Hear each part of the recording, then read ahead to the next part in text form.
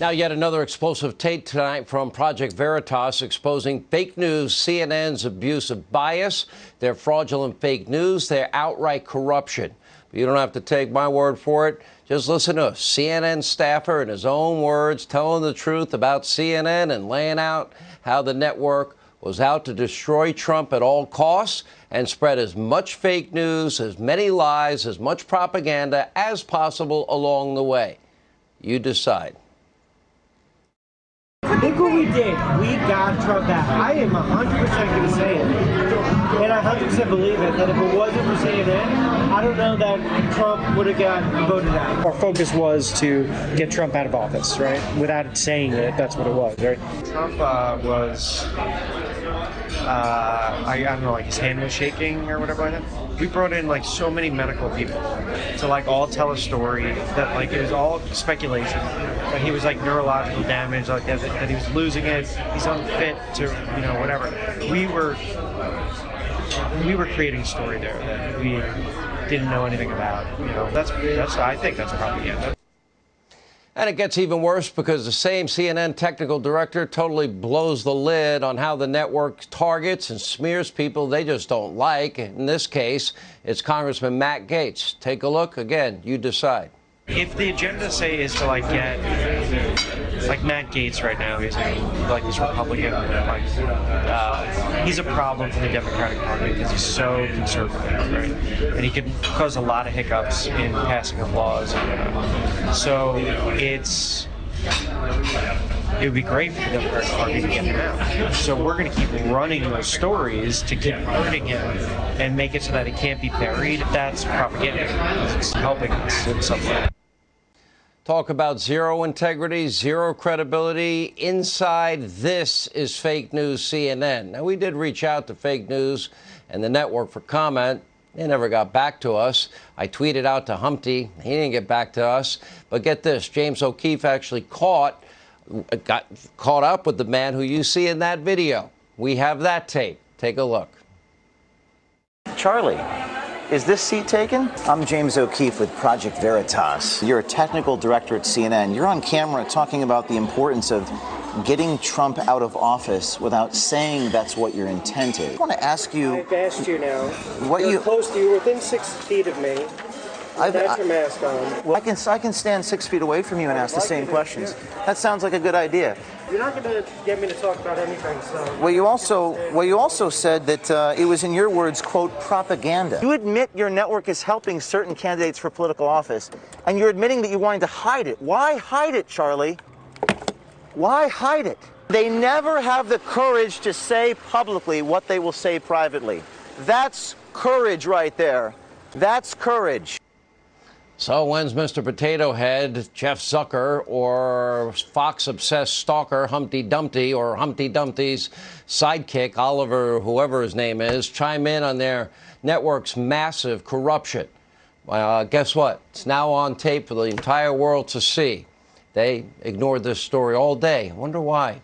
Anyway, remember, it's the same network that advanced 3 straight years of Russia lies, one conspiracy theory after another, one fraudulent hoax after another on you, the American people, and they're now being exposed for who they really are. So, do they have the courage, the wherewithal, the integrity to take responsibility for being propagandists, lying to the American people day in and day out? When are they going to take responsibility for running what is nothing but an anti-Trump, pro-democratic socialist propaganda channel under the guise of news? Do they have an ounce of integrity left to admit what is massive corruption at the core? The same company, they say they want to deplatform Fox News hosts. Okay, one difference between me and them, I'm honest about who I am. Yeah, I'm a member of the press. But I'm like the entire newspaper. On this program, on my radio program, we do news. We do breaking news. We do investigative reporting. Let's see, Obama's radical associations, the deep state, you know, the dirty dossier that Hillary Clinton bought and paid for, stuff they wouldn't cover. We do opinion. I am a conservative, and I say so up front, publicly. We talk about culture. We talk about sports. I'm a conservative. I'm honest about it. They claim that they're unbiased news when, in fact, they are liberal socialist hacks and propagandists. Here with reaction, Project Veritas CEO, founder James O'Keefe. You know, we've been covering your work for a long time. You've had two big cases now. This is an explosive tape you got today. You also had a huge victory against the New York Times by the New York Supreme Court that grants Project Veritas and you discovery, and I am very interested in that case, and I'm following both your case and Governor Palin's case for very selfish reasons very closely. Let's talk about this tape first. Well, Sean, this is truly an extraordinary series of events. I've been coming on your show for 10 years, and I've known you for a long time. This is probably the biggest story by implication, what it represents. This guy, a director at CNN, you saw the tapes. He's admitting the network is propaganda. He says they were trying to get Trump out without admitting that's what they were doing. You saw me confront him about that. I just want them to be honest. He's not being honest. They're deceiving. And he says that they're helping Biden. They're painting Biden in order to help him with his aviator shades. So this is an extraordinary admission. It's the #2 trending story globally on Twitter, which is ironic because Jack Dorsey banned Project Veritas from Twitter, yet our stories trend on Twitter. That means the truth is getting out there no matter what. And I mean, this is what we've suspected. It doesn't shock your audience, but it is amazing that the man was caught on tape. He's not just an unwitting whistleblower. He's participating in what he knows is wrong. He says it's propaganda, but as Charlie Chester, the director at CNN, says in this hidden camera recording, he says, fear sells, Sean. You also discovered some other things in terms of how he identified himself on social media and how he's identifying himself now. And tell us about some of the changes. You tried to get comment from the network. Tell us, right. I guess you got in contact with Oliver, whatever his name, the guy that wants to be Humpty.